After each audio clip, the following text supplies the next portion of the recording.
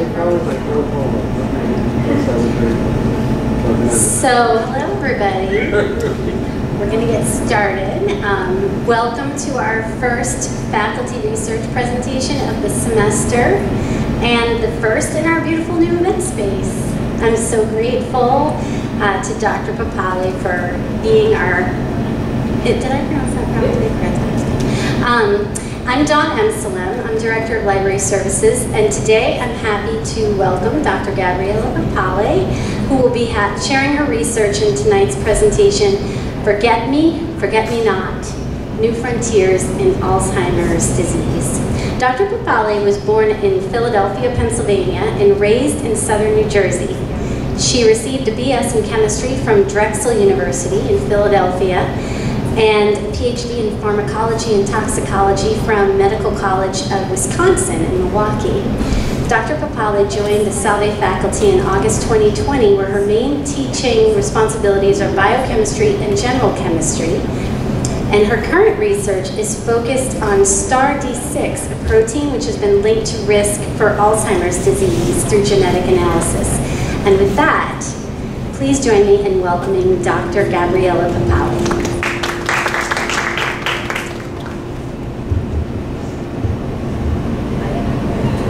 Thank you very much. I am very thrilled to be here. So please, if at any time you cannot hear me or need me to speak louder, I'm usually pretty good about that, but if you need it, let me know. So I will preface my talk with the fact that I am an accidental neuroscientist. I did not plan to be on this path. My PhD and my postdoctoral training were all in cardiovascular disease, and when I was at my previous appointment before I came to Carthage, I had a neuroscience major who came to me and said, I'm a senior and I'm going to graduate and I haven't done any research and I would like to do some research. Can we do some research? And I said, okay, there's a class of proteins that I've always been really interested in and I've never done anything with them, so let's do some literature searching and see if we can find anything cool. And so he found a paper that linked STAR-D6 to Alzheimer's disease, and that's kind of everything kind of snowballed from there. So it was just a really cool finding. So I had to learn all of this stuff, so hopefully that translates well to all of you. But I like to start my talks, and even in class I throw in quotes here and there, but this is from Aesop's fable, The Fox and the Mask. A fox entered the house of an actor and, rummaging through all his properties, came upon a mask, an admirable imitation of a human head. He placed his paw on it and said, "What a beautiful head, yet it is of no value as it entirely lacks brains." So your brain is super important, right? Your brain makes you who you are. So basically, like, you're a brain walking around in a body, right? Because everything that you're thinking is up here.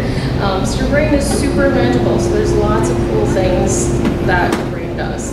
So first of all, your brain is in continuous development until you're about 25. And so brain development happens back to front. So it starts, in the back of your brain and moves forward to your frontal lobes, which are up here. And so your frontal lobes are where all your planning and reasoning happens. And so that's why maybe prior to age 25, we don't always make the best decisions, right? Or, not as much planning, right? But again, last to mature up here. So also, electrical impulses can travel up to 268 miles per hour. And so that doesn't seem super fast when you think about the short distance that we're actually going, right? If we're talking about going from neurons in your brain to the end of your fingertips, that's not a very long distance to have to go, right? So we're talking about microseconds to get information from your brain to your fingertips, right? If you touch a hot surface, you don't want that to take a long time for your brain to register that you shouldn't be touching a hot surface, right? Also, the neurons, which are the cells that make up most of your brain tissue, you can fit 100,000 of those in a piece the size of a grain of sand. So you have billions of neurons in your brain. So when we think about how much information that means that your brain can hold, it's a lot. So you have virtually unlimited memory storage. So if I were to relate that to like computer memory, you can store about 2.5 petabytes of information, which is approximately 1 million gigabytes of storage. And so if you want to think about how much storage that actually is, it's basically if you were to record a television playing continuously 24 hours a day, you were to record all of the television shows that played in that time period, you could do that for 300 years. And that is 1 million gigabytes, right? So we basically, in your lifetime, you could never use all of the memory storage that you have, right? So the thing that we are still kind of learning about is how memory actually works, right? So we can store a lot up there, but how do we do that? And so there are actually 3 stages to making and recalling a memory. So there's encoding, storage, and retrieval. So I've got a little diagram of the brain over here. Cool. So we've got your prefrontal cortex, which is really important, as well as your hippocampus, which is this like lumpy part that's under here. So you actually have 2 hippocampi because you've got 2 hemispheres of your brain. So everything we have here, you have in both sides of your brain. And it's called a hippocampus because it looks like a seahorse. And the Greek words hippocampus mean horse sea monster. And so that's why we named it that. Kind of looks like a little upside down seahorse. So encoding. The very first thing is that you have to be paying attention. If you are not paying attention, nothing's going to stick up here. So if you're distracted and you're on your phone or looking through your emails when you're trying to learn something, it's not going to happen. It's not going to stick. There's no point in you even being there, right? If you're not paying attention, because it's just not going to stay here. So 1, paying attention. Then you're going to perceive something with your senses. So if that's like touching a hot surface, hearing a sound, whatever that happens to be, something that you're perceiving by your senses, your hippocampus gets that information, and then along with your frontal cortex, kind of makes the decision whether we need to remember this or not, right? So if you're touching a hot thing, your brain probably wants to remember that. And so in that process, info gets saved in your sensory memory. So now we get to the storage part. So once it's in your sensory memory, your brain needs to decide if it's short-term or long-term, right? Is this something I only need to remember for a short period of time, or is this something that I want to be able to recall over and over again? And so the way that you make it long-term memory is through repetition. So again, if you are reading something really important and need to remember the information, reading through it once probably isn't going to stick, right? You have to read it several times to make that information stay. So again, the more you practice or remember something, the stronger the connection gets between the neurons that are responsible for that information, and the easier it is for you to remember it. So the next thing that happens is retrieval, right? So I've learned the memory, I've encoded it, I've stored it, and now I have to be able to retrieve it and get it when I need it, right? So that's recall. So usually you do that unconsciously. It's not like you're thinking about file cabinets in your brain and searching for the right file and pulling it out, right? Like your brain does that without you really having to think about it. And usually it's going to depend on how effectively you remembered it, whether you can retrieve it properly or not. So generally we forget information or have retrieval failure when we've got distractions, or if we don't remember the information clearly, we didn't retain the information properly, or we have trouble retrieving the memory itself somewhere in that process. So with each new experience, you are going to rewire your brain just a little bit every time. And so you can do that throughout your whole entire life. There's never a situation or a period in time where your brain stops being able to do that. So it's really important to have new experiences, learn new things. And I will tell you that the more educated you are and the more you are reading and learning new things, the lower your risk for getting Alzheimer's disease. So super important to stay mentally active. So I am going to talk about a man called Henry Mollison really quickly. And so the study of this man kind of revolutionized the understanding we have about how human memory is organized. So Henry had chronic seizures throughout the first almost 3 decades of his life. And then most likely from a bike accident he had when he was younger and got a head injury from. But basically, doctors decided that they were going to do a surgery about when he was age 27, which was in 1953, and they resected portions of his brain with the hope that that would kind of cure his seizure issues, right? If we take out these portions, hopefully we can stop the brain from misfiring and we can stop the seizures.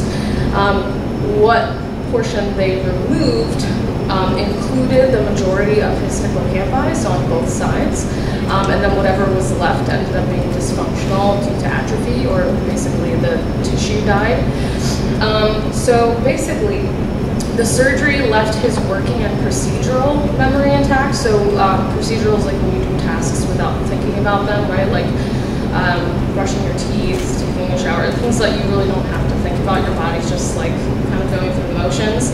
So all of that was intact, but his he was basically unable to add new events to his explicit memory, which is your conscious and internal remembering of facts and experiences. So he could remember lots of things pre-1953, but after 1953, he could not make new memories. He couldn't remember places, people. It was very difficult for him. What's really interesting is that they realized he actually could still learn new motor skills, so even if he didn't remember learning the motor skills. So there's one set of experiments they did where they basically had him sit in front of a mirror, and he had to draw an image on a piece of paper, but he could only look at the mirror image to draw it, right? So you can imagine that for anybody that would be kind of difficult the first time that you do it. And so obviously the first time he tried to draw this, he made several mistakes. And so then he came and did another trial another day. Didn't remember doing the first trial at all, but he made less mistakes the second time, and even less mistakes the third time. So his motor skill was improving, right? He was learning how to do the drawing, right? Learning new motor skills, even though he couldn't remember doing any of that process. So it tells us a lot of interesting information about how your brain processes and stores information. One other thing was near the end of his life, he could fill in entire crossword puzzles. And so anything that required pre-1953 information, he could fill with no problem. If it required knowledge post-1953, he could actually alter previous memories so that he could remember that information. So one example is remembering, let's say, that Jonas Salk was the answer to a clue, right? So Jonas Salk is the man who introduced the polio vaccine.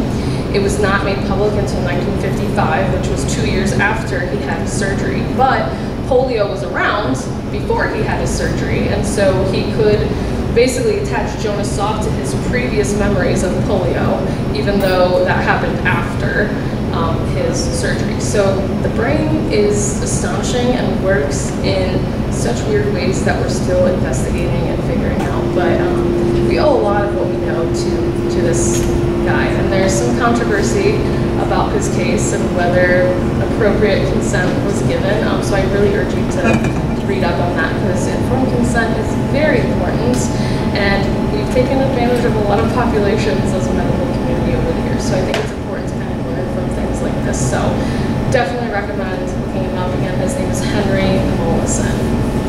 So as we age, our hippocampi basically slow down their ability to make new neurons. So we're not quite as good at learning and storing memories, even though we can still do it, right? But dementia is where we have parts of the brain, including the hippocampus, deteriorating. So this results in defects in memory, language, problem solving, all the things that they were kind of testing Henry on, right? So Alzheimer's disease is the most common form of dementia. There are other forms, so I'm sure you've heard about Bruce Willis recently. So he has frontal lobe dementia, I think. So his is a little bit different. It's not Alzheimer's, it's a different type of dementia, but not all dementia is Alzheimer's, it's just the most common one. So I have a little video, and I'm going to try to, hopefully you can hear it. If not, I'll put my mic up to the speaker, we'll see. But this video, Think Like a Scientist Inside Alzheimer's Disease, this is featuring Greg Ryan. He describes himself as an investigative reporter living with early onset Alzheimer's and not dying with it. And he's still active. He's been writing articles as late as a few months ago. So he's still very active in this. I'm very much a proponent of being honest about the process and really bringing it to the forefront and letting people know about it, because I think we kind of forget about what people might be going through when they're going through the earlier stages of the disease. So.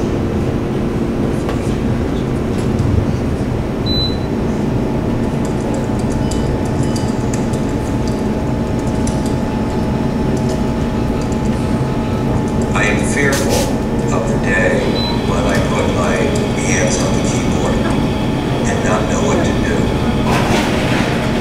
This is a painful, naked story for me to tell, but everything in my training as a journalist says, shame on you if you don't tell the story.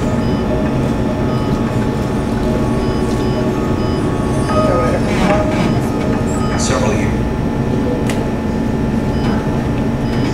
ago, I started experiencing the symptoms of horrific short-term memory loss, not recognizing people I've known all my life, not recognizing places I've known all my life. Alzheimer's disease.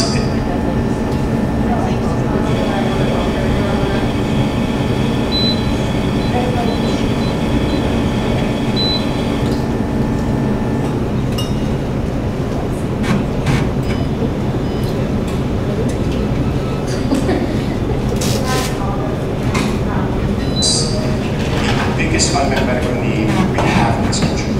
At 85 years old, 40% of the population are already showing signs of dementia, mostly due to Alzheimer's disease.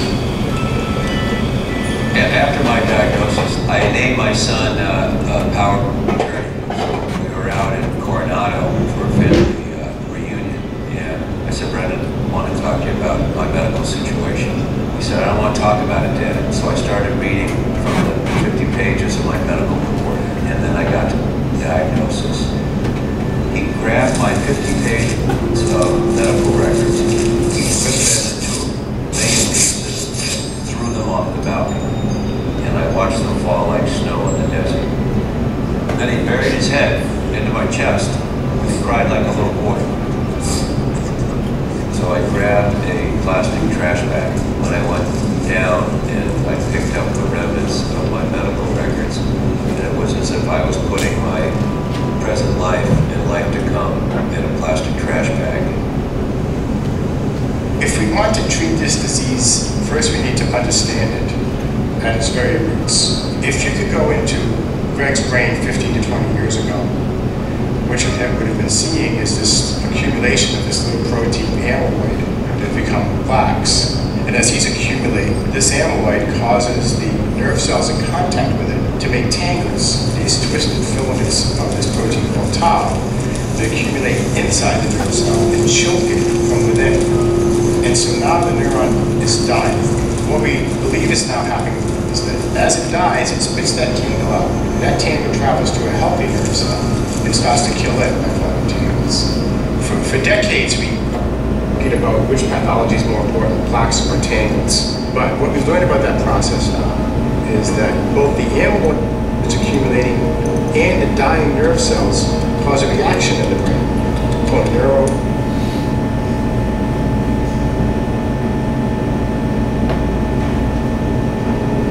We have little cells in the brain called microglial cells that normally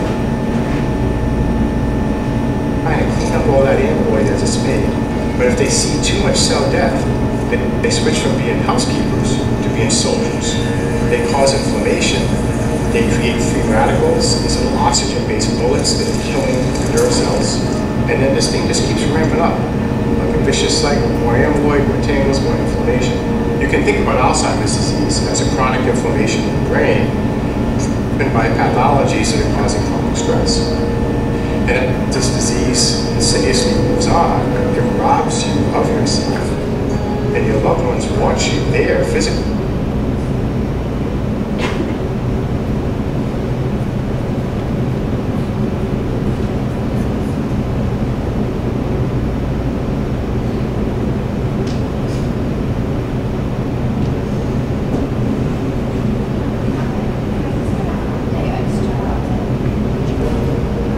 there internally. It's really hard to imagine any evolution. It's worse than that. It's very stressful to lose a thought in a second. 2 days ago, the light went off and I'm with my son. I didn't know who he was, where I was, what day it was, and I was in a panic. He calmed me, my son calmed me down, because they know. It's okay, Dad.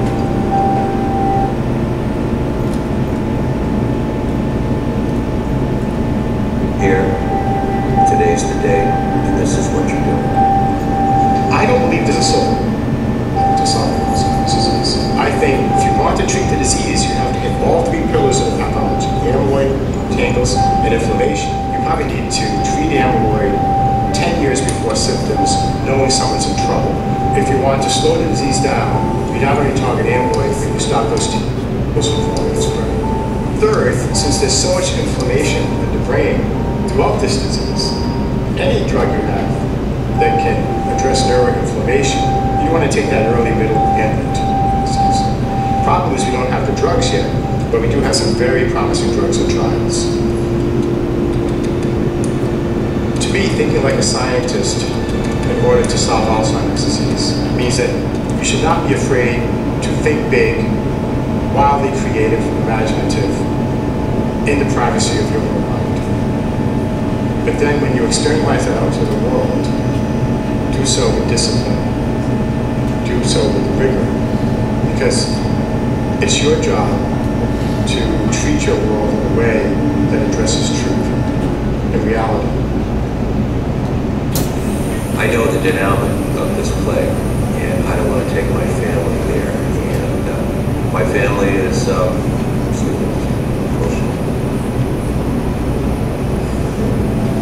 my family is very important to me, okay? I'm a father.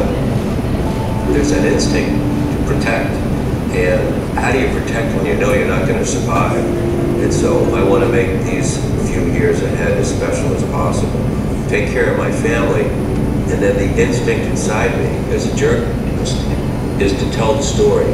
I'm the canary in the coal mine. This is grueling, difficult, stay in the moment journey that I'm on, and it's knocking the crap out of me. But if I can see there's some hope in it, then it's worth the journey.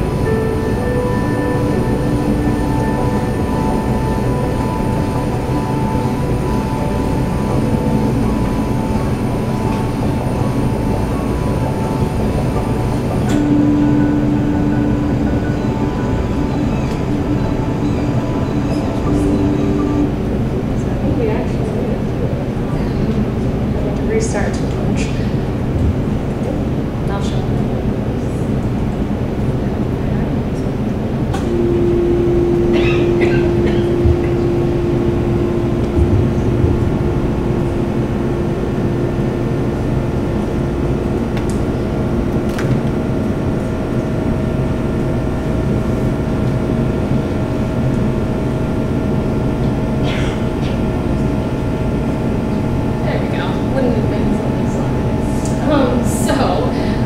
Just to really quick kind of recap some of the molecular things that they talked about in the video. So I've got a couple neurons on the left-hand side, just so you can kind of see the morphology, what the cells look like.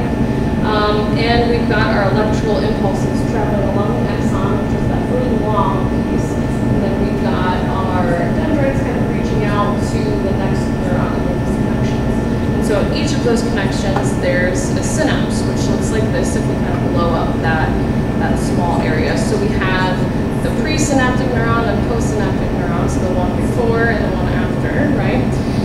And then we release really small molecules called neurotransmitters into that, and then they make contact with the next cell, give a chemical signal, and that's how we keep propagating the signal down to a bunch of different neurons. So the molecular basis of AD can kind of be thought of as like an ATN network. So A is the amyloid protein, the plaques that we talked about. T is tau tangles, so those are inside the cells.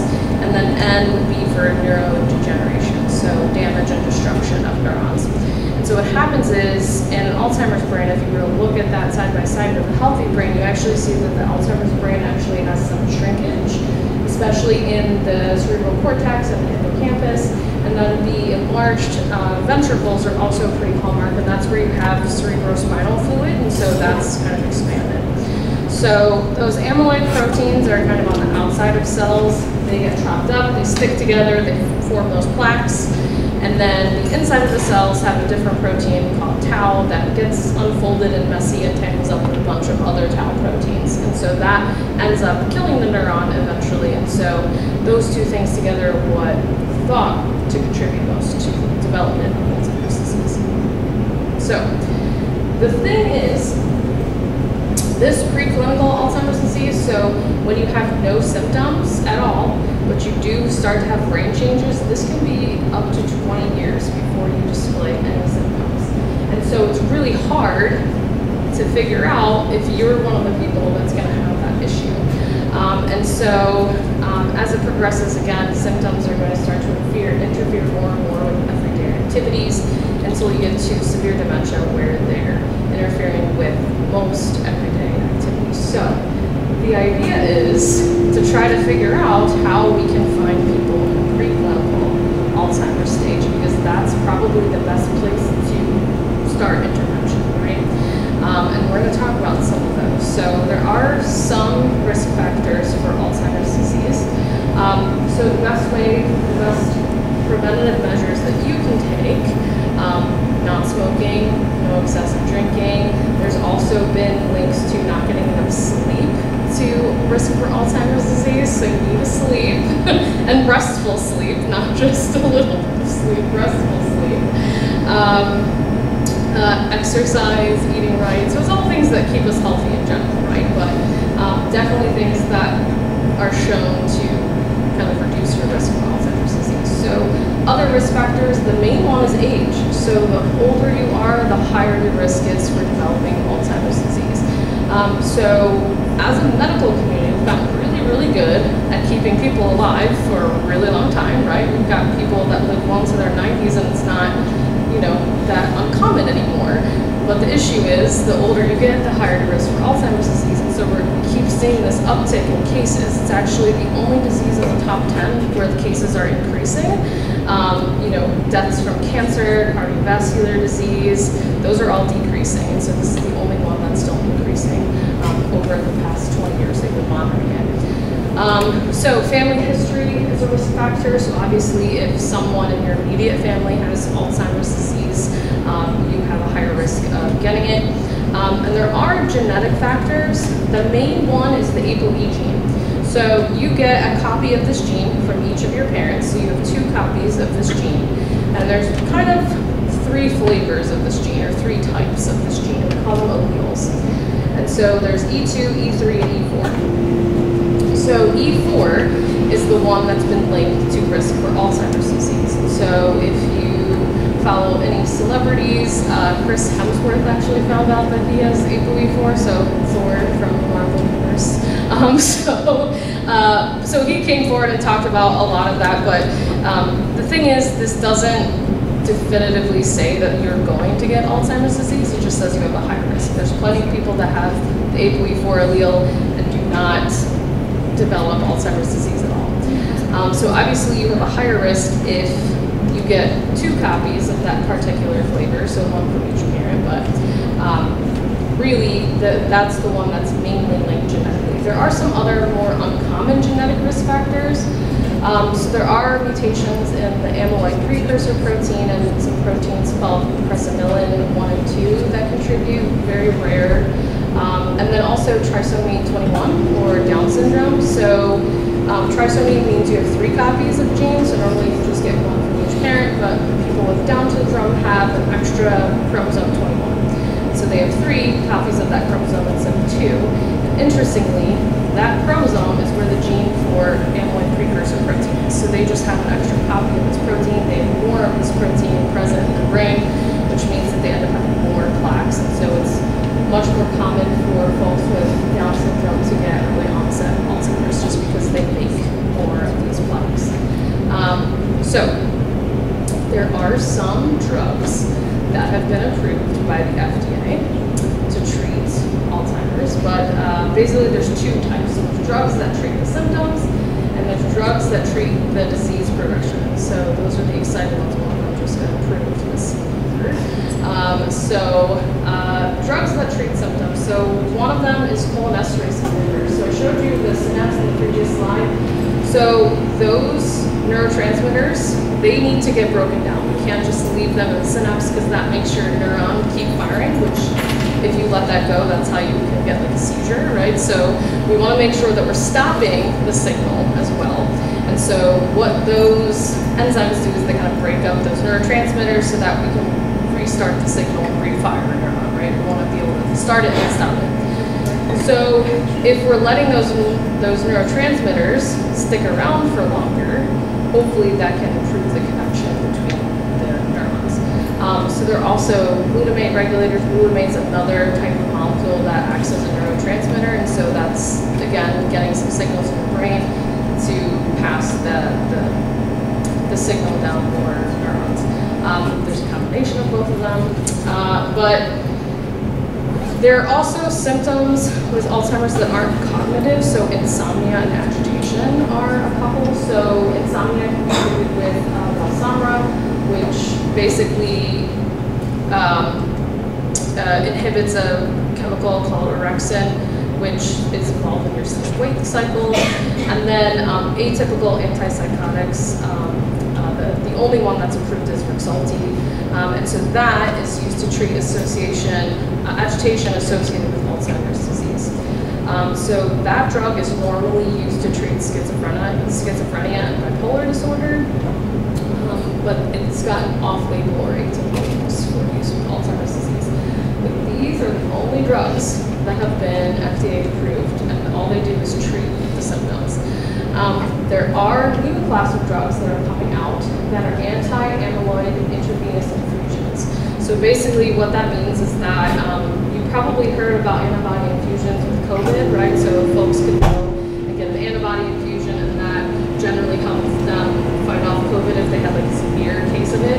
So this is a similar idea. So you would go and get an infusion of this antibody. This antibody recognizes the amyloid plaques in the brain and helps to clear them.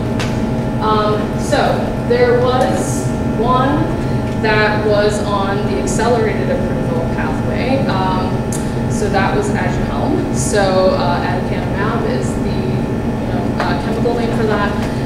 So the issue is the FDA has an external board that they have review drugs before they make their final decision whether something is going to get approved or not. This external board voted to not approve this drug, and the FDA approved it anyway. And so there was a big investigation into why this happened, because it's very uncommon. There was a lot of weird interactions between the FDA and the company that was producing this drug that was not great. So as far as I know, this is not fully approved. However, there's another drug that is very similar. It's a similar type of drug, does the same type of thing called Papale. That is approved, and it went through a large 18-month study. So they had almost 1,800 people. Half of them got a placebo, half of them got the Leqembi infusion, wide age range, and basically they had to have at least mild cognitive impairment or mild dementia, so not moderate or severe dementia, only in the earlier stages of the disease. And they made sure that they took groups with different ethnic and racial backgrounds. And so what they found was that there was actually up to a 30% decrease in cognitive decline over the period of that study. And so, again, it's decreasing cognitive decline by clearing the amyloid, but that doesn't mean that it's reversing things or curing the disease. So if you're not sure of the difference between the traditional and accelerated pathways, so traditional pathways, they require some actual metric that says that these are clinically useful. So in order to be passed, it has to be that, this drug increases survival rate of cancer patients, for example, right? They have to prove that through a series of clinical trials. And clinical trials go from really small studies to really large groups of people before they can be approved. So there is an accelerated pathway, which is what was used for the COVID vaccine, right? That is not something new. I think a lot of people thought that that was like something they put out for COVID, but it's actually something that was introduced in a bill that was passed in 2012. So this is accelerated pathway has been around for a while. It's just not been as publicized as it was recently. So basically what happens is they can have a surrogate endpoint. So surrogate endpoint is, let's use the cancer drug as an example, right? So let's say that there was a cancer drug where they saw that it was able to shrink tumors, right? That doesn't definitively say that it's increasing survival of those patients, but it likely does, right? If I can shrink someone's tumor, then it likely increases their chance of survival. And so we can kind of, because we can predict that outcome based on preliminary data, we can have this faster pathway. We're doing those confirmatory trials while it is getting reviewed and going to market. And so that's what happened with both Aduhelm and Leqembi. Leqembi, though, was just converted to traditional approval, I think, in July, so very, very recently. So Leqembi, pros, again, it slows progression of the disease by up to 30% based on the initial trials. Cons are that it is extremely expensive. It is over $25,000 a year to get these infusions. You have to go every 2 to 4 weeks, depending on how advanced your Alzheimer's is. I was reading that Medicaid would cover approximately 80%, but that's still a big chunk of money for most people. And there's other costs associated with this, right? You have to get multiple PET scans. There's lots of hospital visits outside of this. So this is a very, very expensive situation, and not everyone is economically equipped to deal with this. And so this is a big conversation that's being had around this drug. It also can have serious and potentially fatal side effects. The main one being ARIA, A-R-I-A. That's amyloid-related imaging abnormalities. And basically what that means is that certain areas of your brain will swell, and you can even get small brain bleeds from getting this antibody infusion. Most people don't have any symptoms from that, so they may not even know that they have that going on. And it usually clears itself. However, for some people, that can cause, headache, dizziness, nausea, and it can be serious, right? So you can have like an extensive brain bleed, which is obviously not what we prefer. And again, this medication does not cure the disease or reverse any of the cognitive defects that that person has. It's just slowing the progression of the disease. So, there is a study currently recruiting actively participants. It's called the AHEAD study. And basically what they want to do is use Leqembi in people who have amyloid plaques but do not show any signs of cognitive defect yet. And so the idea is if we can get those people earlier and clear plaques earlier, can we prevent those people from progressing to Alzheimer's disease? And so this is something you can be involved in if you would like. So this is what the PET scans look like before and after treatment with Leqembi. So the reddish areas are the amyloid plaques. You can see afterwards that it's really cleared out large amounts of the amyloid plaques. So basically they're looking for folks between the ages of 55 and 80, I believe. And so basically they're going to give you a blood test, and I think based on the questions they're asking in their questionnaire online, I think they're looking for people who have that ApoE mutation. So they're looking for people who have that particular flavor of the ApoE gene.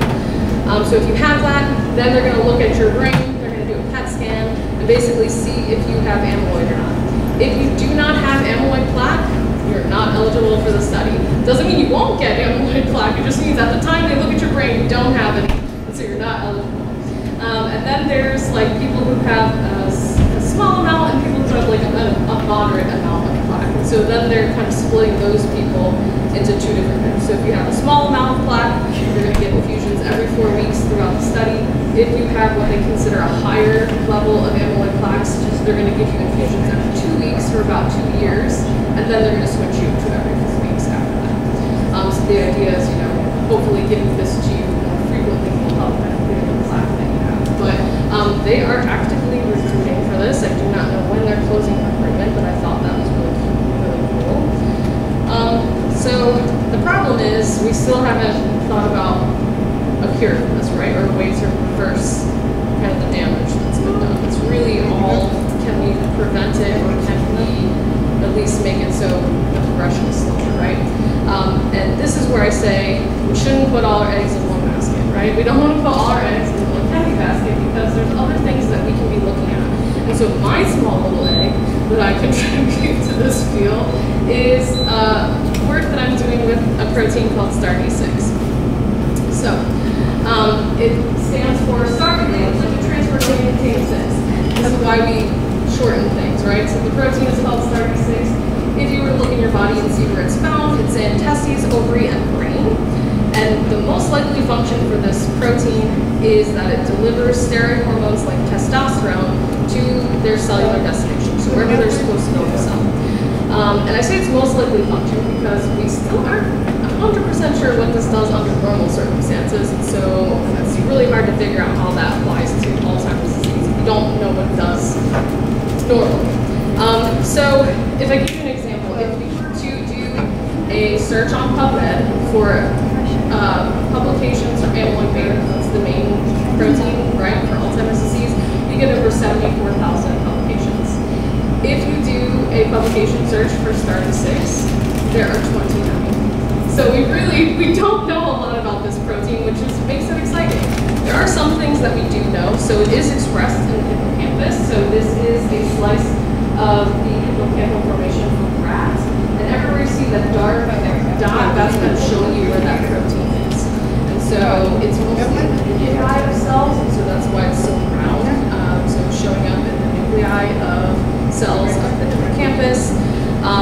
If you induce brain injury, so pilocarpine is a chemical that can induce seizures. So if you give rats pilocarpine, it can track what happens with STAR-D6. Even more of it concentrates to the nucleus, so you see more of the protein kind of concentrated in those little dots that you have right in here. And the amount of STAR-D6 that's present in the hippocampus increases with age. And so if we look at different areas of the brain, so the darker this band is, the more protein is there. That's really all you do. This is the Western blot. That's what it is. So if we look at the cerebral cortex and the cerebellum, we have 6 months, 24 months, and 28 months. We see that in the cortex and cerebellum, we've got a reduction, so it's only about 60 to 70% of what was there at the beginning. 28 months is old for a rat. I know that doesn't seem like a long time, but it's considered elderly for a rat. But you see in the hippocampus, we actually have an increase in the amount of STAR-D6 that's there. So again, that's really, really interesting. And I mentioned this, but there are 4 studies that came out that did genetic, genome-wide association studies, or GWAS studies. So basically they're looking at genetic information from people and trying to associate it and correlate it with a certain condition. So what they found is there's a specific mutation near the STAR-D6 gene that if you have it, you have an increased risk for Alzheimer's disease. But again, we don't know what this protein does, so it's really hard to kind of relate it to that if we don't know what it does. So this is where my research questions kind of come in. So we've actually, in the literature, not confirmed that STAR-D6 is in the human hippocampus. We don't know whether the amount of it differs in normal brain and Alzheimer's brain. So that's one of the things we're working on right now. So May is actually working with me on that. We are going to be requesting tissue samples from the NIH's NeuroBiobank. And so these are folks who have donated their bodies to science. There are tissue samples available. So we are requesting human hippocampus tissue samples. So obviously we need to go through our IRB here first, but we're not collecting the samples ourselves, and we're not going to be identifying anyone, so it's actually not a terrible application to do to get it. We just have to go through the proper channels, which May and I are working on now. One of the other questions is, why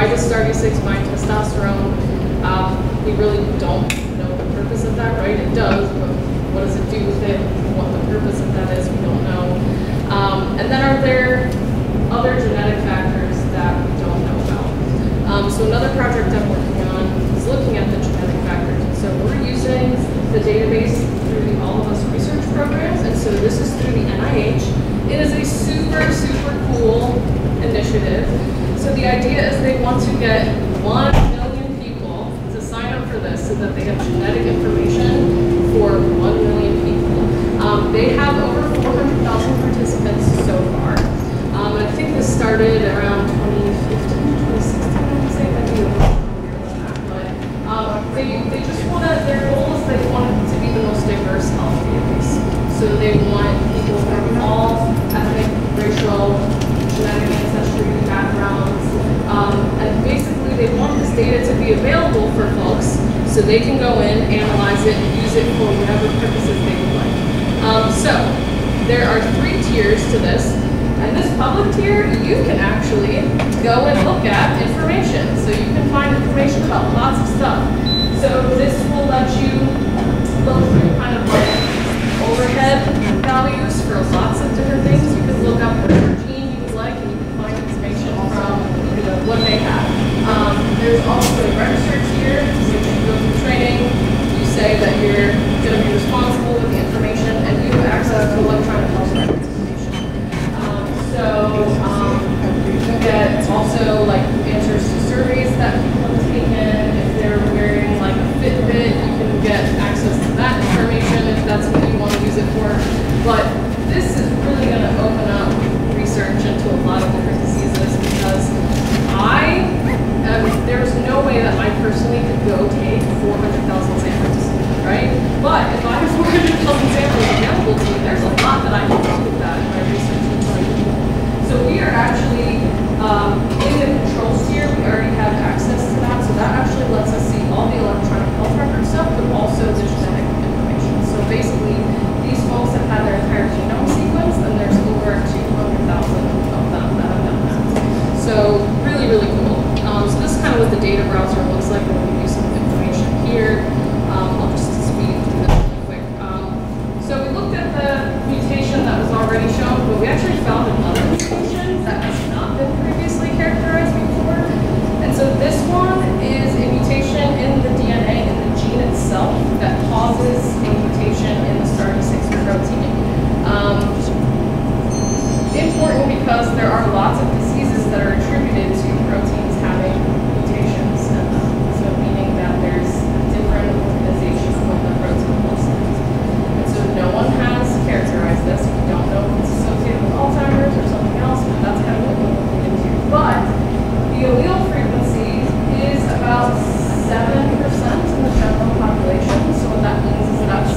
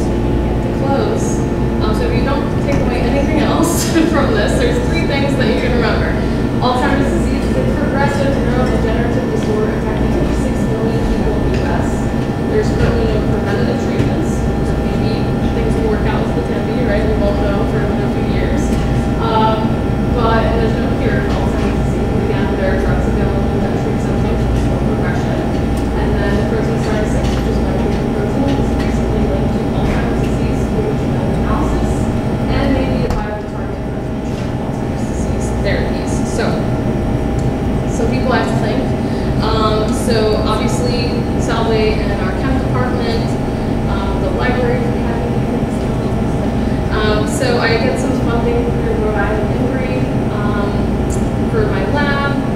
Lots of folks have come through my lab. These 5 people were in my lab over the summer, and this is a picture we took at our end of summer conference we did. And then I have a couple of collaborators in MRI.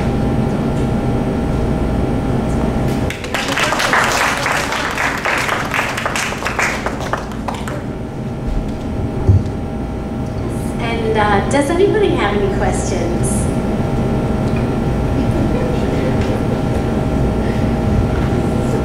I remember hearing way back that you couldn't diagnose Alzheimer's until the person had passed, right? That they did something. Yes. So that's still true, because then I wonder about that study that they were going to do, and you can measure.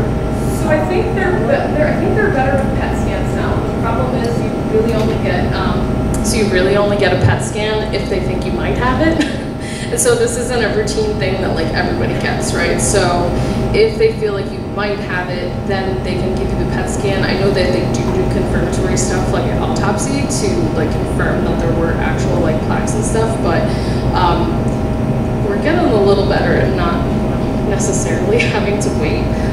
One interesting thing, and I did not mention this, but there are actually a lot of people who, if you look at their brain at autopsy, have plaques, and they have tau tangles, and they have absolutely 0 Alzheimer's symptoms. So it's a very, very complicated disease. So it's, and part of that is, I've talked about how, you know, having like a higher level of education and staying more like mentally active can prevent it. And so I'm wondering if maybe that's like masking the Alzheimer's symptoms in a way, and so maybe they do actually have symptoms, it's just not as noticeable because their brain can kind of work around it. But I do think that that's interesting that there are people who have no like noted Alzheimer's symptoms that still have the same brain morphology.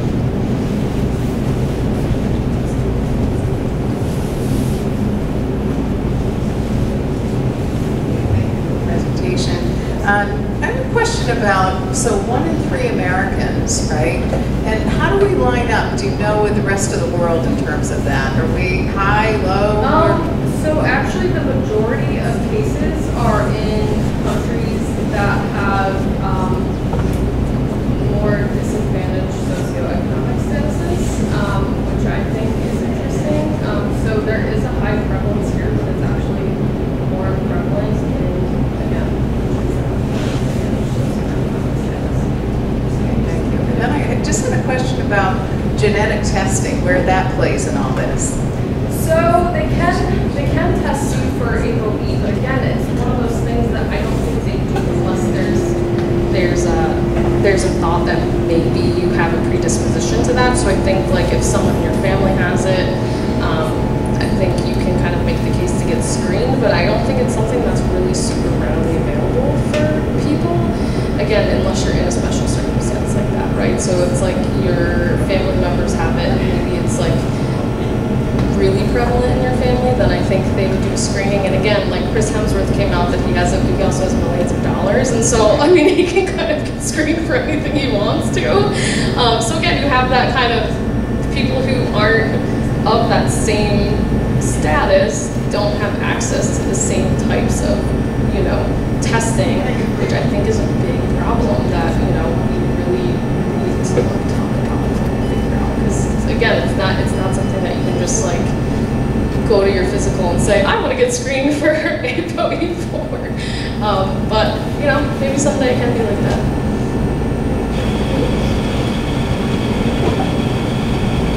I have a question while people are thinking of formulating theirs.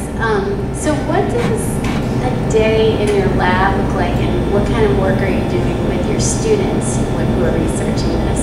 So I like may answer some of this, right? But it's there's a lot of reading, so we do a lot of literature reading. It's actually, I think, a little easier for my lab than some others, because like I said, there's only 29 publications, so you can actually get through all of them in a semester if you wanted to. Basically learning some basic techniques. So we do some DNA manipulation, so we can make mutations in our gene, and we generally use E. coli for that. So we got lots coli growing in plates and in culture. We also use E. coli as our system to actually purify the protein itself, so we can make pure STAR-D6 proteins used for lots of different studies. But if anyone has not seen the cool instrumentation that we have a huge room of it that is really state-of-the-art and pretty much what you would find anywhere that you would go and do this, like at a pharmaceutical company or other research institution. So we have the goods. But yeah, it's super fun, and try to take students to conferences when I can. We went to ASBLB, which is the American Society for Biochemistry and Molecular Biology. That national conference, it was back in March, and that was in Seattle. Dr. Higgins took some of her students as well. It was a super fun trip. So yeah, I think that kind of answers it all. We do not at this time. Actually, much to the chagrin of my students, we may start with worms because worms have an orthologous gene to STAR-D6, so meaning that they have a gene that is supposed to have similar functions, and it's really easy to actually genetically manipulate worms. So you can do quite a bit with that, so we'll see. But like I said, I'm really excited to get the human tissue samples because I think that that's going to give us a lot of valuable information that's just not there right now. And I don't know why. it's really, really interesting to, so actually I think, I could be wrong, but I'm one of like 3 or 4 labs in the entire globe that's actually studying this protein. So I'm the only one in the US, I think. There's 1 in Canada and 2 in Korea, I believe, but that's it. No, and they're all doing the genetic stuff, so I mean, there's nobody doing like the nitty-gritty, like, what does this protein actually do? And I think we need to know that before we can move on and do more with it and make this link. Because the link is cool, but if you don't know what it's doing, then it's kind of hard to figure that out. So that way students could be doing work that is only done here. Wow. That's amazing. Are there any other questions for Dr. Papale? Well, I urge you to continue the conversation over snacks. That unmarked thing is queso, so please dig in.